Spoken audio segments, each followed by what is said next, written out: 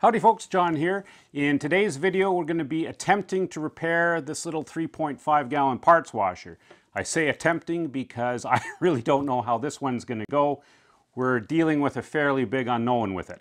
These things, if you're not familiar, they have a little recirculating pump in them that pumps a degreasing fluid onto whatever part you want to clean. Anyone who's subscribed to my channel or watched any of my videos, this thing's probably been shown a few times when I'm doing a repair. I use it on small engines, RC helicopter parts, bike chains, bike bearings, and really bearings of any sort, wheel bearings. That's where these things really work well.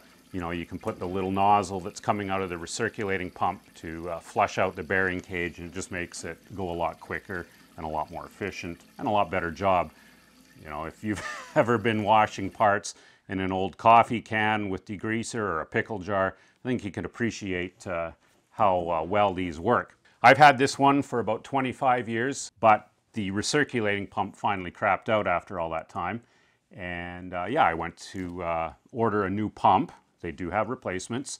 So put the new pump in, lasted 3 months.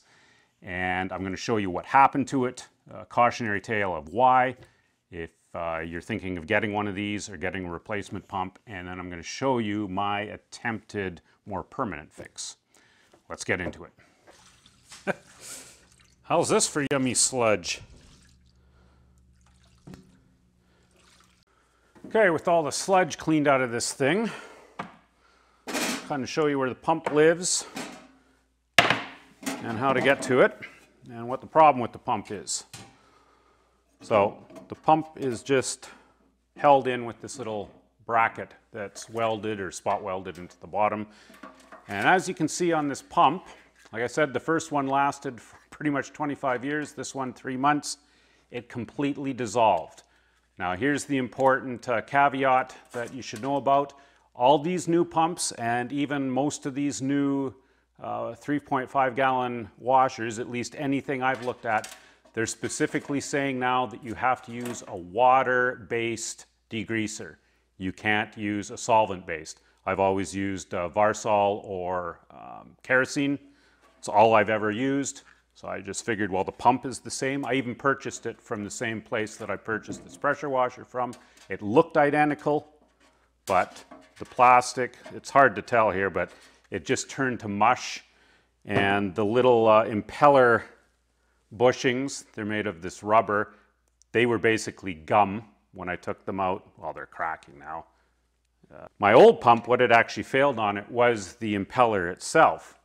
What I should have done in hindsight, and this is a tip, if you've got your old pump that you have been using in solvent and it's fine and the impeller's shot, if you got a new pump, just swap out the impeller from the new one into your old pump and you'll probably be fine. Like I said, the old pumps were great, and here's just another example of the shitification of everything. You know, what used to work no longer does. Doo-doo! Caca. Shit. And you might be thinking, well, I'll just use water-based solvents. I'm sorry, I've tried using water-based solvents.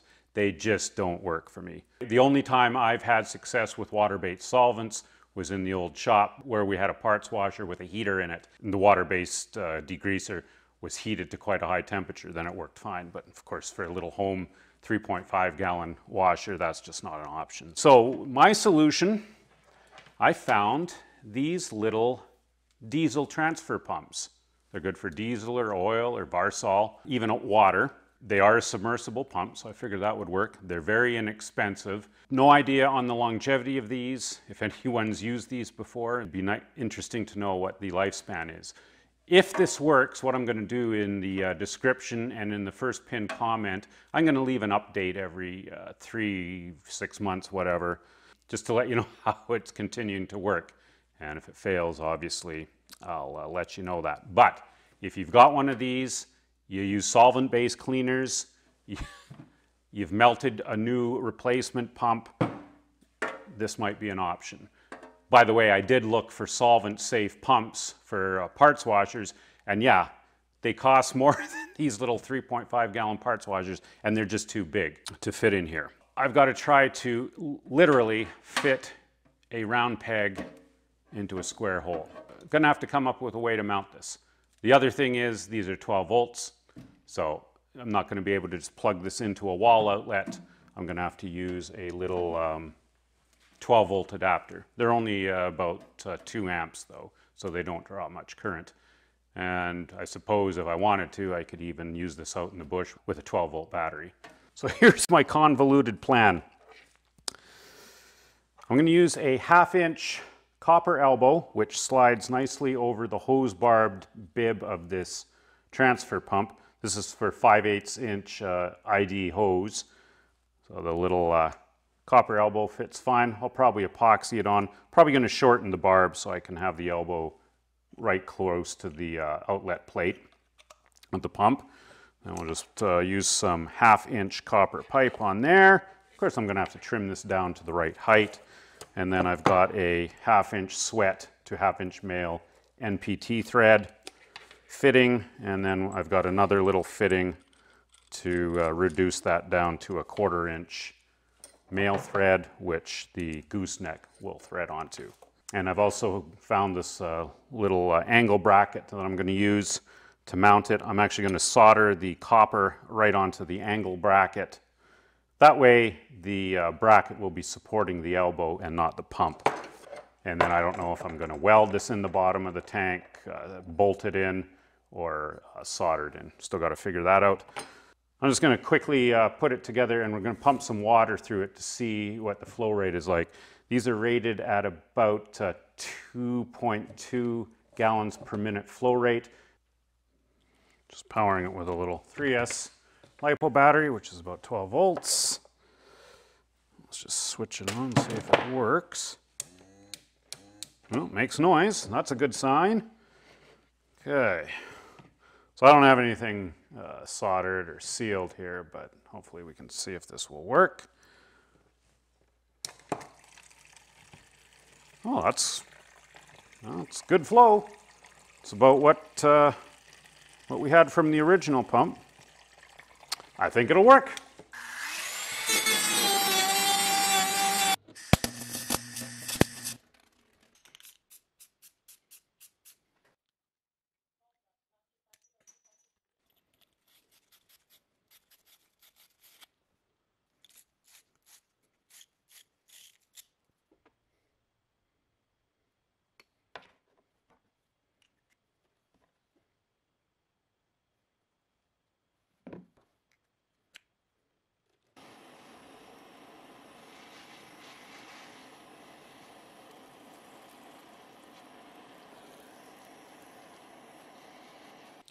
Yeah, so here's a time I wish the parts washer was working. Could clean all this flux off.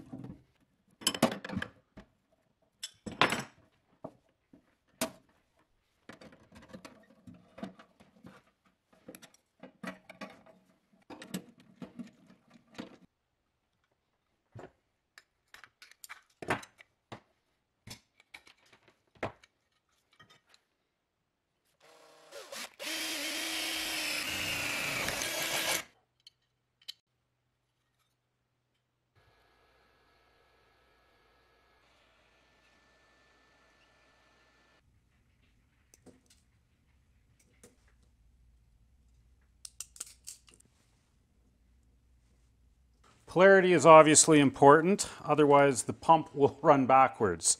On this pump anyway, and if whatever pump you get, just make sure you confirm which is the positive and which is the negative. On this 12 volt inlet, the outside is the negative. So on this one, the blue is the negative and brown is the positive. So I've got the negative of the 5525 barrel jack connector down at the back here. Positive is up here. So we've got to hook the negative down on this terminal. There we go. And the brown is the positive going to this terminal.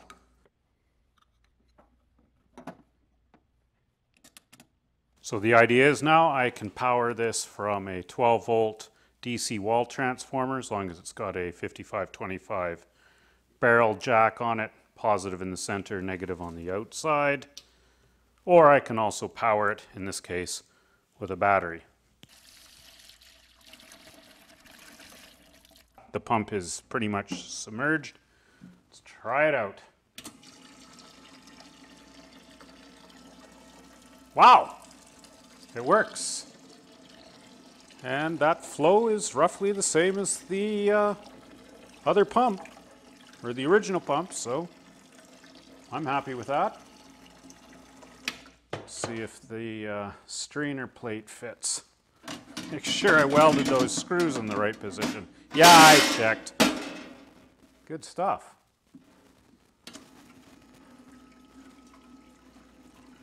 Well, seems to be working great. Of course, the unknown is, can those little inexpensive submersible diesel pumps last in a submerged state?